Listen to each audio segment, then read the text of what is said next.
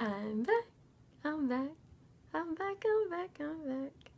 Kinda. Well, actually, I am back. Okay, so basically, this is what I came up with. Hopefully, I can stick to it. I want to post a new video every Tuesday and every Friday, but if the Friday video doesn't make it up in time, I'm thinking it's gonna go up on Saturday morning or so-ish, but we shall see. Okay, so I know a lot of you like my health videos because, you know, like we're all just on this journey. We want to be healthy, we want to be in shape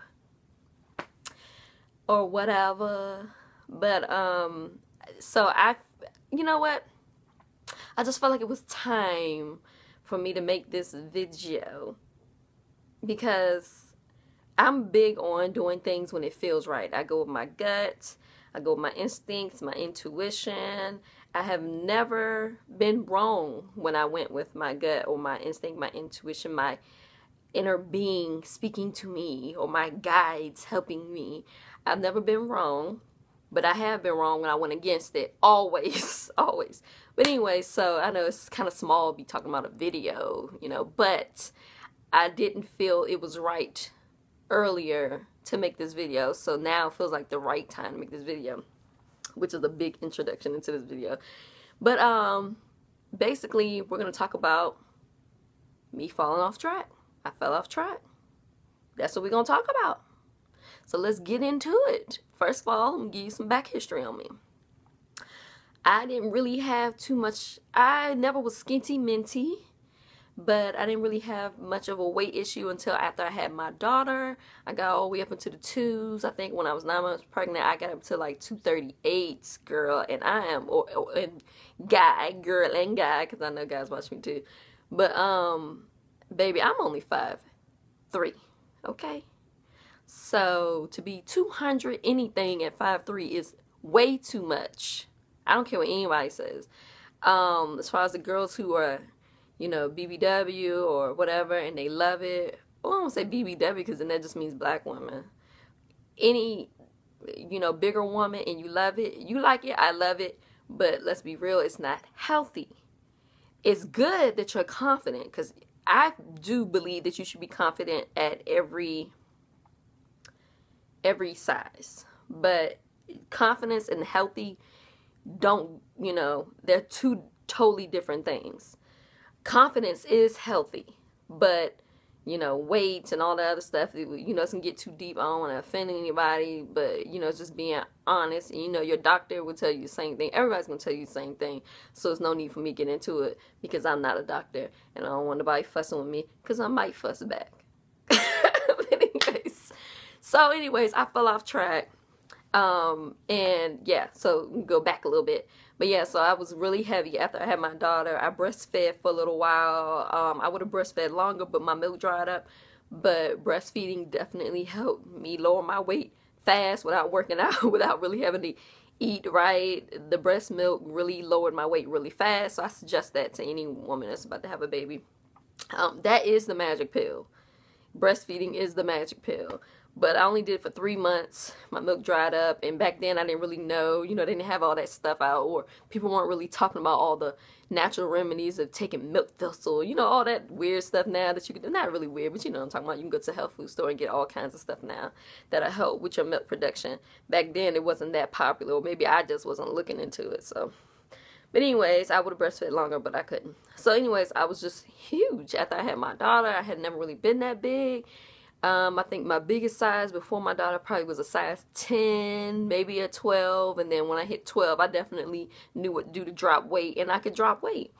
Ever since I had her, my weight has kind of been like a struggle. But a couple of years ago, I went on this healthy journey. I lost my gallbladder. Matter of fact, when that Chris Brown Rihanna thing happened, I was in the hospital. And I saw it on the TV in my room. So I lost my gallbladder. I was going into... I was going into surgery the next day, I believe. But I was laying in the bed, and when I saw it flash across the screen. So that time is when I lost my gallbladder.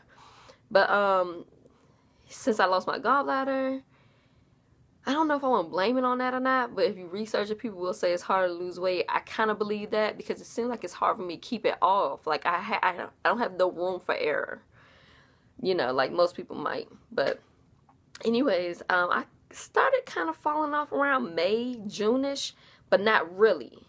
I just kind of like slowed, like I started tapping the brakes a little bit, just a little bit.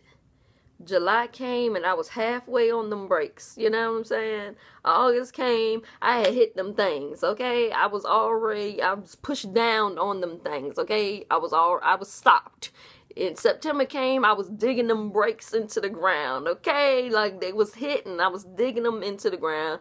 So you know the rest. October, I started kind of saying, okay, let me get back into it. November, now I am a lot better. I'm getting back into it.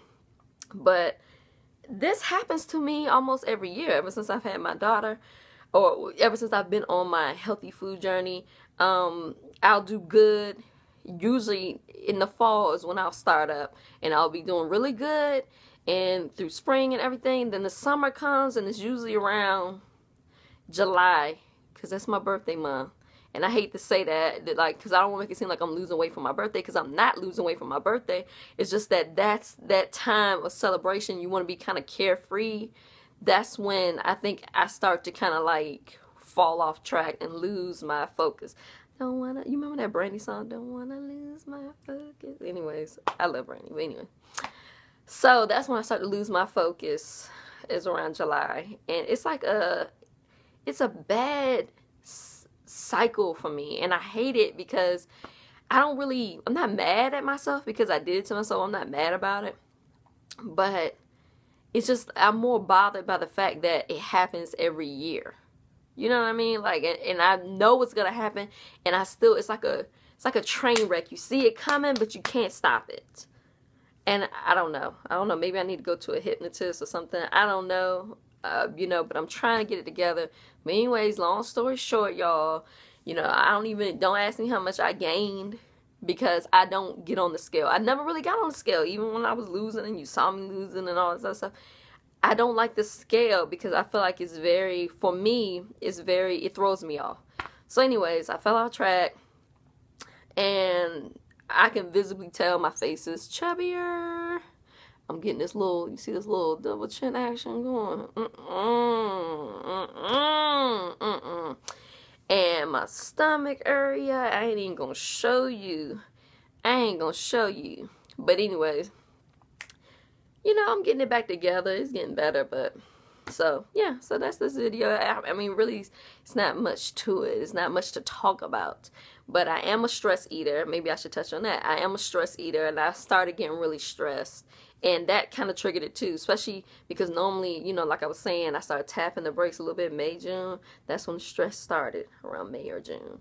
And I started tapping the brakes because it's not like I'm doing it purposely. It's just that I'm a stress eater. And when I'm stressed, it's hard for me to keep my focus on things that are important. Like, I'll forget to do really important things because I'm so focused on stress. You know, part of that stress is this job, honey. That's a whole nother video. I might have to make another video on that one, but yes. So yeah, I just want to be real with y'all. I felt like now is the time to be real. I feel more comfortable talking about it now, maybe because I'm getting back on track. It's hard to talk about how you fell off track when you're still off track, when you're still, you know, not really getting back on it. So I'm getting back on it. I've been back on it really since like October. But yeah, so that is that, honey. You know, that's pretty much it, you know.